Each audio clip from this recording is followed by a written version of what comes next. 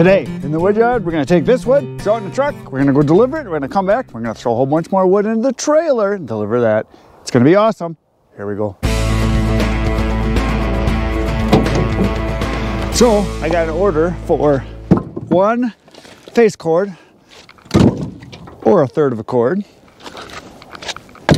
or a rick, whatever you want to call it. It's all the same. It's a row, 8 feet long, 4 feet high, 16-inch pieces. That's what it is. So anyway, we're gonna load this in and we're gonna go deliver it, and then I'm gonna come back and I'm gonna load up my trailer with a full cord. That would be like 3 face cords. I'm gonna load that up and then we're gonna deliver that.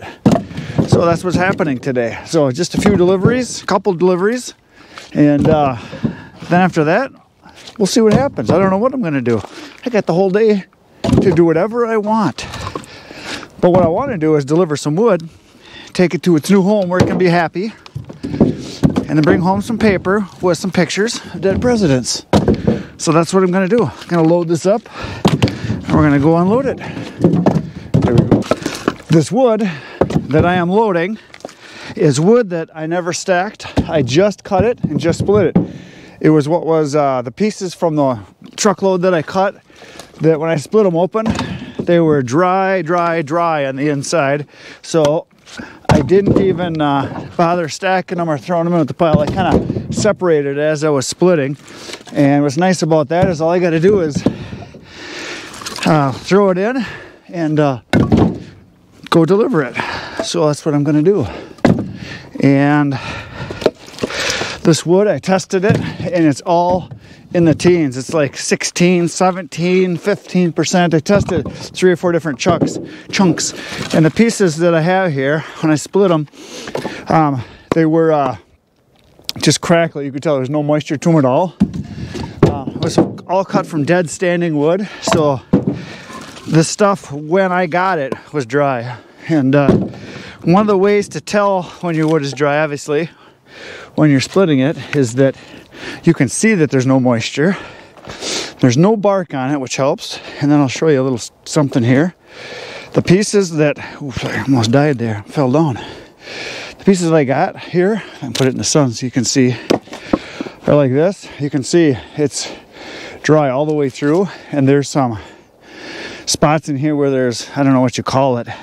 It's like checking, or it's almost like where it's almost too dry. It's starting to get dry rot in here. There's quite a bit of this stuff. And on the ends, you can see it's all got the little dots in there because it's starting to rot. And but it's still solid wood, but it's dry and it's ready to burn right now. So I'm just gonna throw it in and go deliver it, and we're gonna do it again.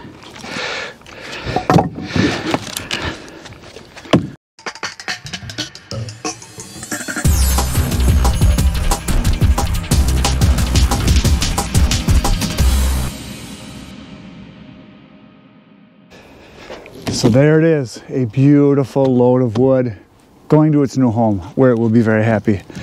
Awesome stuff. It's dry. It's very, very nice wood.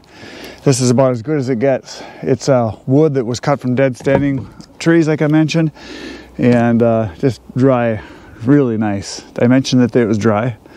I think I might have once or twice. And for those of you that want to know, no, I have never broke my window throwing wood in 50 years of throwing wood into a pickup. It's never happened. I do have a board made to go in front of there, but I used it a couple times. But I don't throw the wood like at the window, and I don't throw it so it bounces to hit the window. I throw it so it hits the wood all the time, and I have put a little backspin. Never broke a window yet, but it could happen. And if it does, you will get to see it. It will be recorded. So we're gonna go deliver this load right now. There we go. So there it is, unloaded, ready to be burned. Down the road to the next one. It is now a couple hours later from my last delivery. I got a text from the guy that I was supposed to deliver to today. He had to work real late tonight, and he's not going to be home.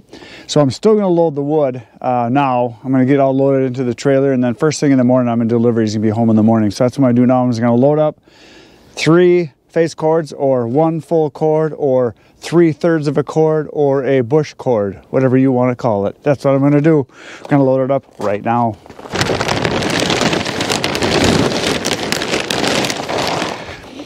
So this is going to a guy that heats with wood, and he said he's getting low. He thought he would have enough and he didn't. So he's getting another full cord here. This is the good stuff. This stuff is all about 1.5 years old. So excellent wood.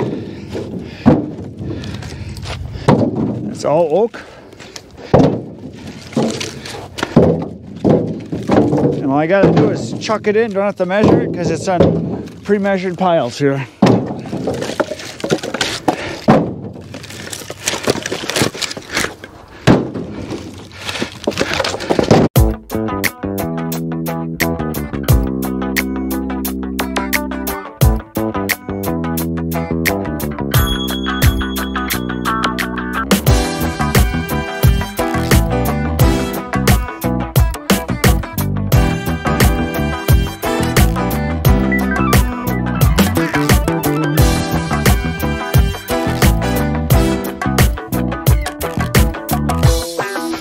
Once again, the sun has set, the big glowing orb has gone down. I backed up the trailer right into this area here. It's because it's on my drive here. I pulled it out from where I was right over there, backed it in here, disconnected the trailer, and I'm going to be putting my lock on. I do lock it every night when I leave, when I'm done with it for the day. So I put a hitch lock so no one can borrow my trailer permanently. And the wood is in. There it is. It is a full cord I chucked in. That was a pre-measured pile over there. I had 3-phase cords in there, or full cord, threw it on, and it's ready to go. So first thing in the morning, I'm delivering it, and you're going to see that right after this, because I'm putting today's and tomorrow's videos together. So I'll see you in 1 second. It is now the next day, next morning, I should say, and here's the wood from last night I loaded. We're going to go deliver it right now. It's a beautiful day today. Sun is shining, birds are singing. It's about 25 degrees, and it's supposed to warm up 20 degrees today. It's supposed to get to the mid-40s. Sweet. Here we go. So I am doing a voiceover because the wind noise was absolutely horrific on this location where I delivered this wood. There was like 30-40 mile an hour steady winds, and the noise from the mic, from the wind, was so bad I think my ears were bleeding when I was trying to do the editing. So I just took all the sound away because it was bad. So I'm sorry that you're not going to get to hear one of your favorite sounds in the world. Sound of dry wood hitting the ground and sounding like bowling pins clattering. Just not going to hear it. I'm really sorry about that. But the good news is, after I get done with this delivery, I'm going to go cut down a whole bunch of trees. My Woodyard had a bunch of trees that were leaning over the wood piles, and I decided to get rid of them. And there were some really cool ones that had real heavy leans that I got to turn quite a bit and move them away from the wood piles. So you're going to get to see that coming up right about now. I am back from my wood delivery, and I ordered a couple truckloads of oak from John, a couple loads of the barkless oak, and he said he's going to come this week, but he's not here yet. And I got all of my splitting done that I had from my last couple piles, so I really don't have anything to work on in the wood yard. I mean, I do, there's always stuff to do, but what I think I'm going to do today, because I got time and it's such a nice day, I've been wanting to cut these trees down here. They're just box elders. They hang over the top of my wood, and when they get leaves, they start to sag down. And I've cut a few down over the years along here that have been in the way. I cut a couple of them right back in here and back over in this area, but all these trees right in here, and they're kind of starting to die anyway. The problem is that, well, number one, it's really windy today. The trees are just a whipping out. There's like 40 mile an hour gusts today. But the problem is that I've got all this wood right here, and they're leaning so heavy they're going to fall on top of this wood. So I know it's going to be a pain, because when they come down, more than likely they're going to disturb the wood piles, and I'll probably have maybe have a pile get partially knocked over or knock some pieces off, and I have to cut on top of them. But I've got the time to do it, and it's a nice day today, so I think that's what I'm going to do. I'm just going to start the saws. I get them out. I got them sharpened already. Get them out, and maybe I'll start right back over here. Cut these down because these are pretty easy here. They won't hurt anything. That one's not hurting a thing back over there. I might just leave that one. But these two right here for sure. This one, this big one right here, and then this cluster right in through here. This lone guy right here, I'm leaving him because that's a walnut tree I planted a long time ago, and he's taken a lot of abuse. I've trimmed it off a couple times now, and it's starting to grow. I'm gonna let that grow. That's a black walnut. But these here, I think what I'm gonna do is just bite the bullet and start cutting on them. I'm gonna crawl back there, and maybe I'll cut them up higher so that they fall kind of down to the top so it's not getting wedged in there, and then I'll cut the stump off, you know, cut the chunks off. But all of these, you can see how much, because I'm standing right underneath it right now, you can see how much this hangs over the top of the wood here, so it creates a lot of shade right in here. And they're not great trees anyway, so kind of my plan is to open this up as much as possible. I've been cutting a lot of other trees down that you've seen, and I want to get as much sunlight into the wood yard as possible. So that's what I'm going to do. And you can see from here, if you look, you can see how much they hang over the top. These trees are way over, and they kind of sag down once they get leaves on. Every year they're getting, because as you know, box elder, every year they tend to lean more and more and more and more until they either break off or touch the ground. And they're not the greatest trees, but that's what I'm going to do with them. So that's what's going to happen. We're going to start cutting right now.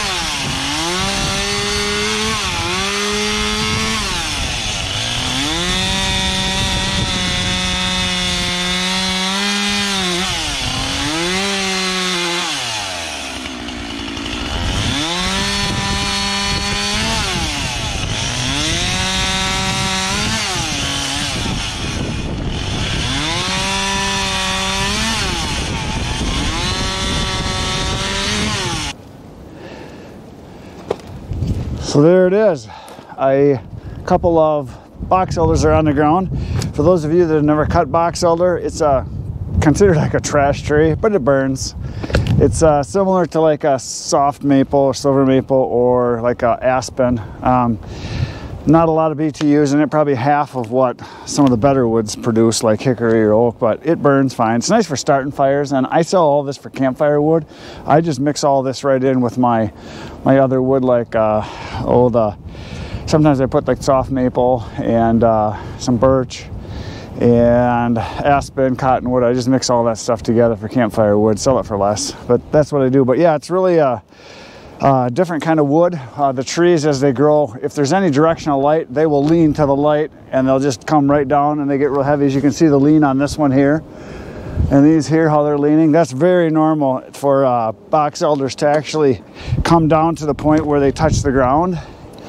But I got it all cut up. You can see here the chips, what color they are too. It's kind of neat. Look at that. So yeah, it's kind of a pretty color, actually. I would imagine if you could keep it from warping, it would be kind of neat to do slabs of it. I know I've seen videos where guys have done slabs, and it's real pretty, but I just don't know quality wise. It's because it's not a very hard wood. It's kind of soft, but the color's pretty, as you can see. So there it is. That one is done. Now we're going to do this little guy right back here. It's so windy. There's like 30-40 mile-an-hour winds. I think I should be able to bring those trees this way if I wedge them. If I notch them and wedge them this way instead of going that way, I'm going to try to bring them this direction as much as I can to keep them off of the wood. We'll see what happens. The wind is going to help because it's blowing this way. So here we go again.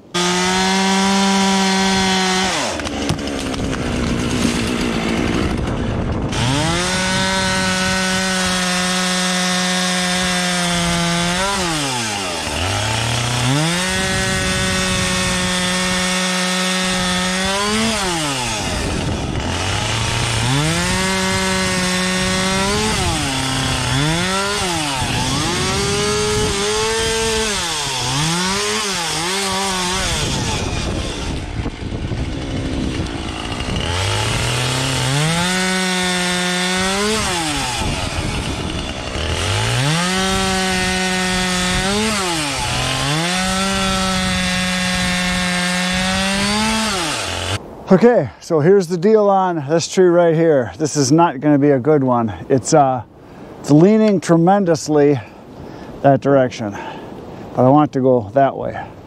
So I'll come back here so you can see how much lean there is. It's hard to tell on the camera, but it's leaning like that way a lot, and it's right over the top of my wood piles. And it's got a big branch going out to the right there. So what I'm going to try to do is I'm going to try to drop it that way as much as we can. So I'm going to try to notch it on that side back over here, and I'll try to wedge it that way. The problem is box elder is horrible wood for holding for the hinge. It's like tissue paper. It busts and tears real easy. I mean, I've had it where it just snaps right off. So it's not good wood to turn at all. It's not like ash or birch or some of the better woods or oak where the hinge is real strong and you can turn a tree. This stuff usually just snaps. So we'll see what I can do. If I hit the pile, I hit the pile, but I'm gonna try to drop it right where I dropped the other one as much as possible. So we'll see what happens. Here we go.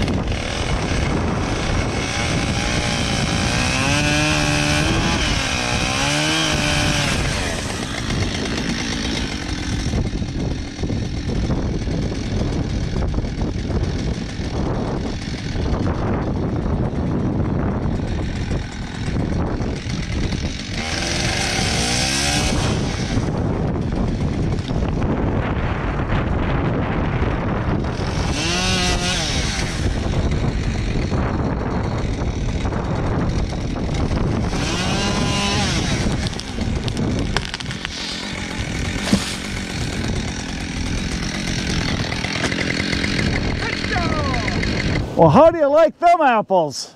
That worked perfect. I turned it about 90 degrees. So it was leaning that way and it brought it all the way over here. So a lot. So here's what I did. I cut the notch here kind of on that side back over here. And then I only cut this side. I left this over here so the whole tree could turn this direction. And it dropped just perfect. I impressed myself on that one. I don't know if it was according to the rule book, but it worked good. The plan came through and perfect.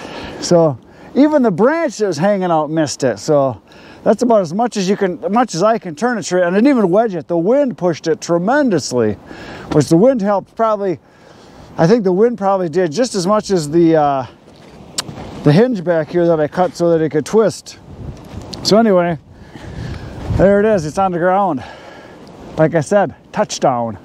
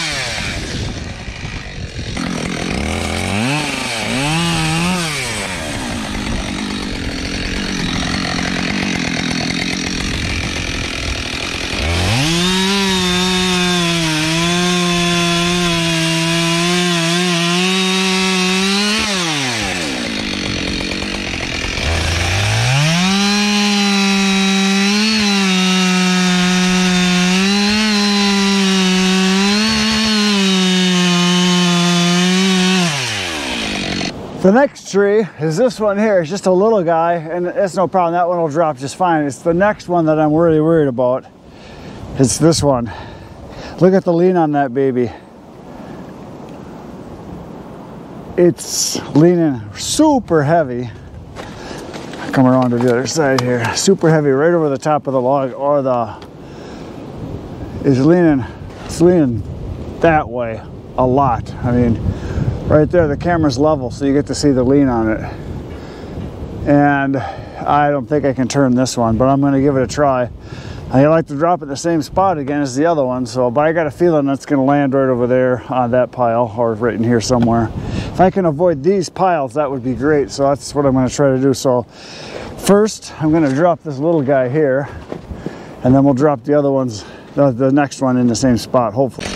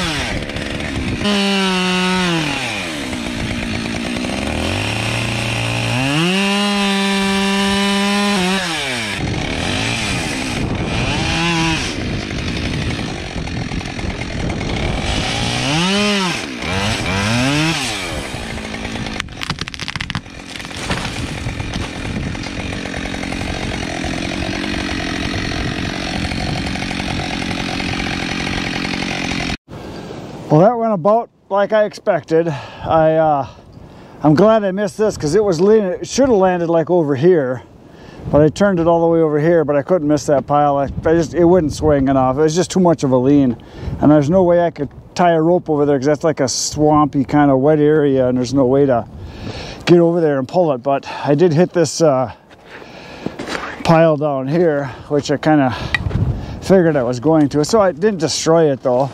I mean, I can still figure out what's what. I'll cut this out of here. I did snap off the top of my walnut tree there, but it'll grow back. It'll get bushy up there, I guess. So anyway, there it is. It's on the ground. Another one. Another one bites the dust. So yeah, you can see this from here, the lean on that stump. I mean, it was like over there. So I did bring it.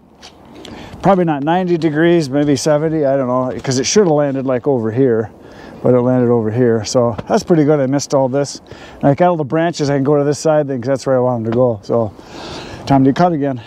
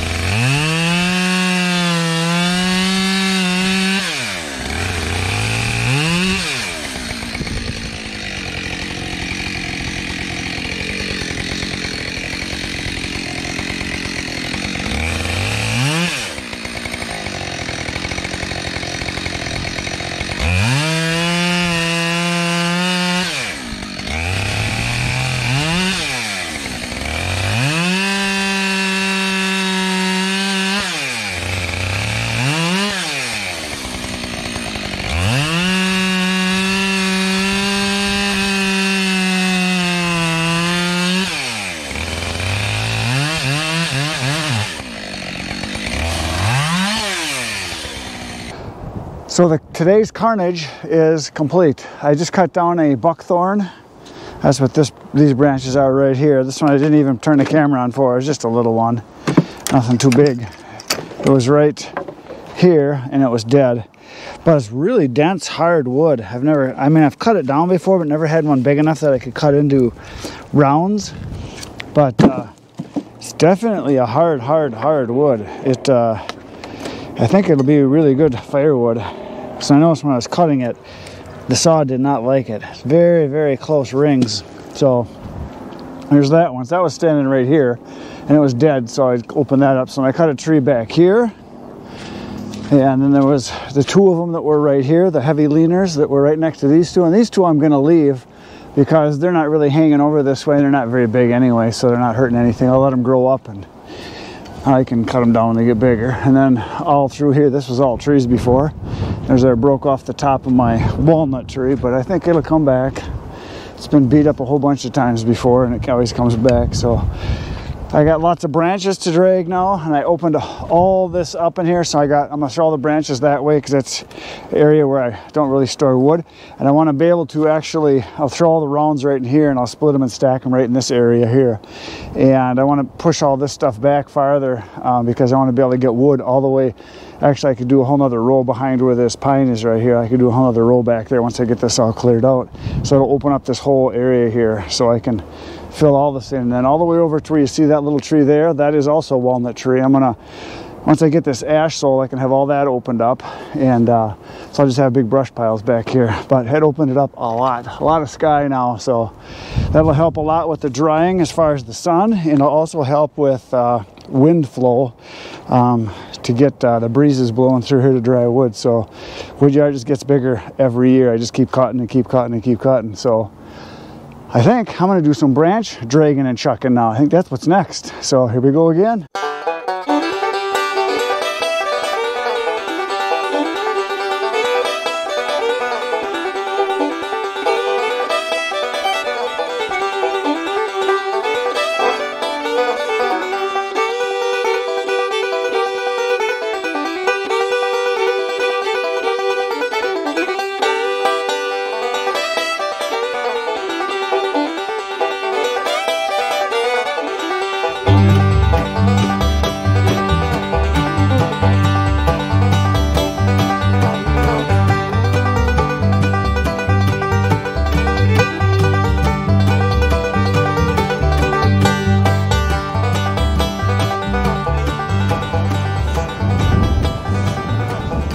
So there it is.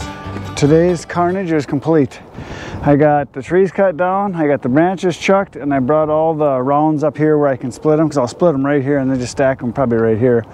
And from what I know, from what I cut, I went through just a little over 3 tanks of gas. And I know from the pile size here, I've got about, I would say at least 4 face cords, or 1 1/4 to maybe 1 1/4, somewhere right in that range. Maybe even 5 face cords, I don't know, but I did okay. I got a little exercise today anyway. It feels good to be outside and actually do something instead of just sitting around. So today was a very good day, and I got all this opened up here. The sky is open and the sun can shine and the wind can blow. So the sun is setting right now, so it's pretty much the end of the day, and I think that's about all I'm going to get done today. Wish I had more time. It's probably about, I don't know, 6 o'clock or so the sun sets now, so I'm going to head back to the truck.